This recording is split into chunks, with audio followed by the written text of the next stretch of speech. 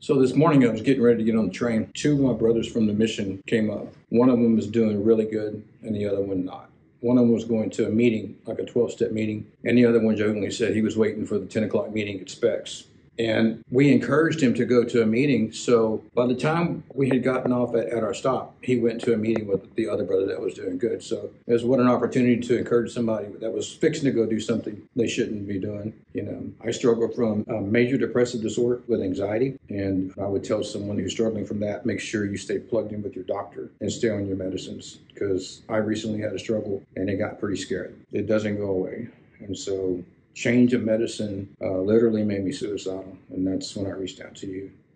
But having Pastor Carlos call me out of the blue was just touching, you know, that somebody cares. But I cried out to the Lord, and He answered. As far as the group that I'm a part of here with Freedom, if you're struggling with addiction, you have got to stay plugged in. You have got to stay accountable to somebody. You have to have a sponsor. It doesn't have to be a 12-step program, but I believe that, you know, there's strength in numbers. Coming here has been part of my salvation.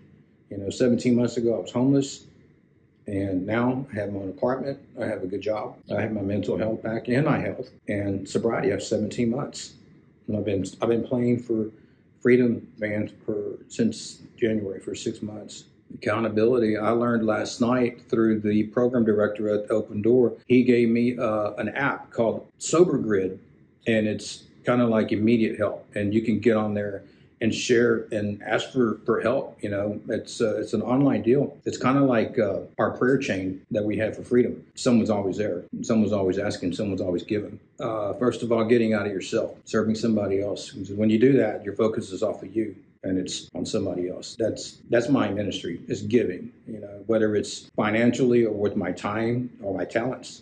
I was in Tent City with no tent 17 months ago, drinking about a fifth of whiskey a day, and I was on psych meds, and I was trying to commit suicide, and I would end up in a hospital weekly, and then they would put me in the psych ward. And I found myself at the HRC, the Houston Recovery Center, and I thought I was in jail. And they helped me, and they directed me to the Open Door mission. But you have to make the choice. Whenever you enter the gates, it says change begins here. You've got to come to the end of yourself. I mean, I thought I would never be there, but I was. And so when I got to the mission, they helped me with my health because my health was really bad. The alcohol destroyed my heart and my kidneys and prostate. And so they helped with the medicine, the doctors, and then the psychological help, working through issues, getting to the root issues. I found that addiction, most people that are addicted have been through some kind of trauma. And for me, it was suicide in the family. At an early age, mother committed suicide. So I started medicating. You know, we started to feel good, but I didn't know what I was doing until later on, that I was trying to cover some hurt. So when you get to that point and you deal with it, and then with my mental health condition, medicine's important. And working the program there at the mission, you know, graduating and staying under authority. You've got to stay under authority. I think that's even after the program. You graduate, I tell my brothers, now the program begins. This is when the rubber meets the road. Why is staying under authority so important? It's all the way through the Bible. You have to serve somebody. You know, you have to answer to somebody. No man's an island. I just believe that with all my heart. Don't isolate yourself. When a man does that, the word says that he seeks his own desires, and you find yourself right back where you were. Never isolate yourself. That's why I go back to the mission, and I call my brothers on the phone, and we talk. Very important. It's a family. It's a fraternity.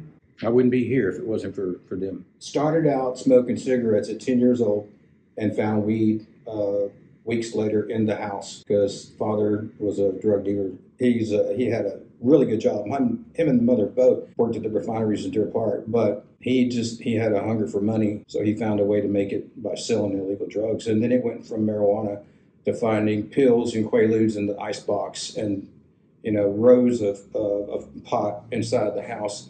So I went to school with a jacket full of drugs every day. And as I got older, we started doing drugs together. And then it just really got bad. You know, there was 20 years of crack addiction. Always drinking, professional drinker because I played in the clubs. The amazing thing was I never got a DWI, so I kind of felt empowered to do it and kept doing it. That's a bad place to be.